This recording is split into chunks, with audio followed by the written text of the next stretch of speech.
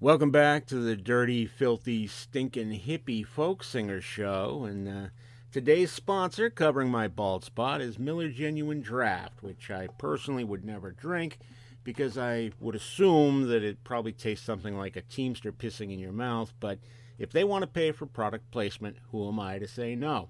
And just who am I? Well, I'm Lance Norris, a dirty, filthy, stinking hippie folk singer. And I know what you're saying to yourself. Okay, we get the dirty, filthy, stinking part, but you really don't look like much of a hippie or that much of a folk singer, to be honest. Well, as far as the hippie part goes, that's your hang up, man. I can't help you with that. But you do have a point about the folk singer part. So what I did what any self-respecting folk singer would do. I went out and got me a banjo, the second most hated instrument in the folio, behind the accordion and just edging out the ocarina, both of which I will play if you don't behave yourselves.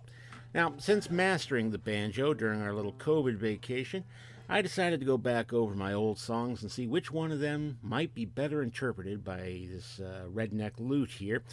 And lo and behold, I came across this chestnut that I wrote in high school with my friend David Zobel. Like all real Americans, I had a band in high school, and we would write our own songs.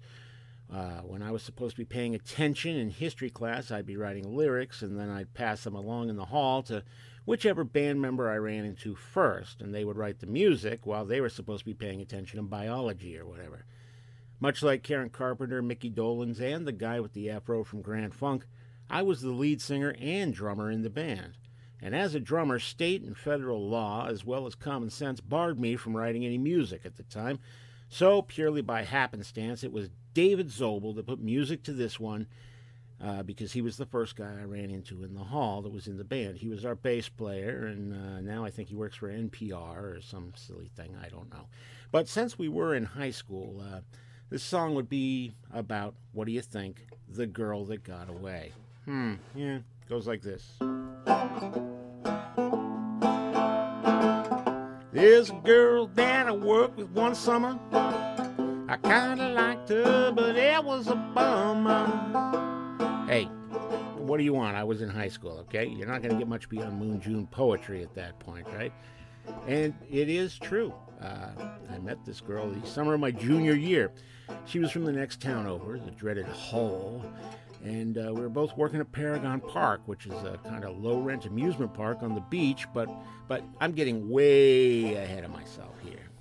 I get her on the phone almost every night, but I couldn't speak, I was too uptight. Yeah, see, I wasn't the wordsmith that I am now, of course, and I'd get her on the phone and I'd freeze up, not say a word. And she'd be like, "Who is this? Who is this?" Click, and I'd call every night, and after a while, she just started carrying on conversations with the void at the other end of the line, which is amazing because this girl could yap. Till one day she goes, "I finally figured out who this is," which of course made my testicles disappear up into my throat. "This is Michael, isn't it?" "I know it is."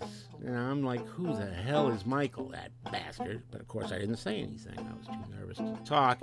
So she continues, "Listen, Michael, you don't have to be shy. I like you too. We can just talk." Oh boy. You could hear my heart break right over the phone. Of course she didn't. She was too busy picking up Michael. So I hung up and I never called her again. But I did get this song out of the whole deal. So let's try the chorus. Calling Colleen when I was just 16. Calling Colleen, she's the cutest girl that I ever seen. Of course, you don't know her, and I am exaggerating a bit, the folk singer's prerogative. But take my word for it, she was pretty cute, okay? Then in college, finally got the nerve. Took her out for a better dinner than she deserved. 'Cause it was plain to see, just another boat afloat on her jealous sea.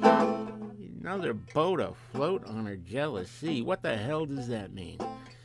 Well, I thought you said that you weren't that much of a wordsmith at this point, Lance. And it's true, I wasn't, but I do thank you for paying such close attention and for playing along. See, actually, I wrote that verse a little later on when I was in college, and just like the song says, I mean, the original verse was about Colleen and her friend Susan, who also worked at the park, and how they went out one night and it didn't end well. But as far as the boat afloat on her jealousy goes, see, what happened was one day I actually did get up the nerve to ask Colleen out in person, and she actually said yes. Now, I used to work every day, like 25 or 30 yards away from her, like I said, and we both worked at Paragon Park. And I was the greenskeeper at the mini golf, which really was just AstroTurf, so it wasn't greenskeeping as much as sweeping. But greenskeeper sounds cooler than broom jockey at the putt-putt golf, so that's what my resume says. And she was working the cups ride just up the midway. You know, those cups that spin around and they don't even spin by themselves. You have to do all the work with that stupid wheel in the middle of the cup. A totally bogus ride, in my opinion. But that wasn't her fault. I mean, she just pulled the lever that got the thing moving and then called someone when a kid would get himself going way too fast and puke all over the place, right? So finally, I do take Colleen out to dinner, right? It's this really cool restaurant right behind Paragon Park with a view of the harbor and the boats and all that romantic stuff, although I don't really get it. I mean, I don't see what's romantic about an old lobster boat leaking gas into the harbor, but whatever. The girls seem to like it. And it wasn't really it wasn't a real restaurant at all. It was this old Italian lady's house, and she had converted her living room and dining room into a space with a couple of tables. And she would go into the kitchen and cook like 3 dishes, probably the only 3 she knew, but they were really good. I mean, it was like veal parmesan back when you could still eat veal, and spag and balls, only you couldn't call them spag and balls because she'd hit you with her wooden spoon if you did. And like I said, though, they were really, really good.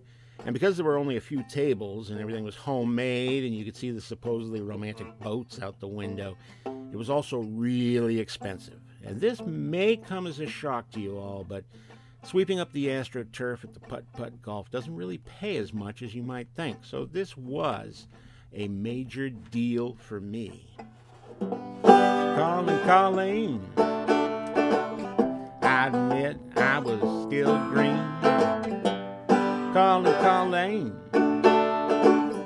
cutest girl you ever seen.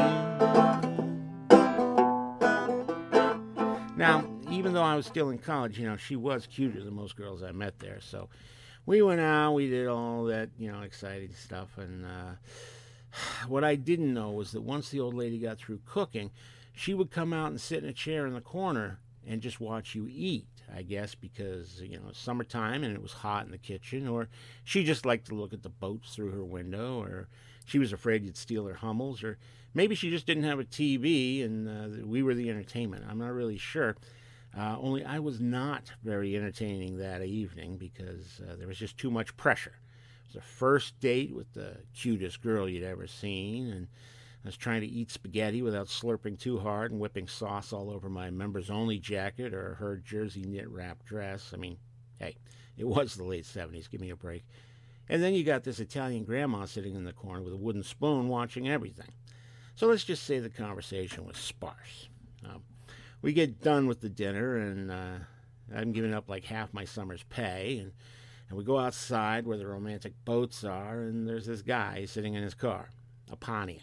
And he honks, and she goes, "Oh, there's my ride. Thanks so much for dinner. It was fun," and jumps in the car and takes off, leaving me just standing there. And the next day, her friend Susan tells me that Colleen just went out with me to make this chode in the Pontiac jealous. And furthermore, this guy's name is Michael. Yeah, hoisted on my own petard.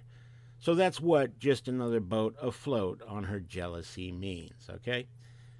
And I know you're going, hey, this is a sad story, Lance. Those chords are perky, but we didn't come here to get bummed out. We want a happy story. And guess what? I don't have a lot of happy stories from my youth.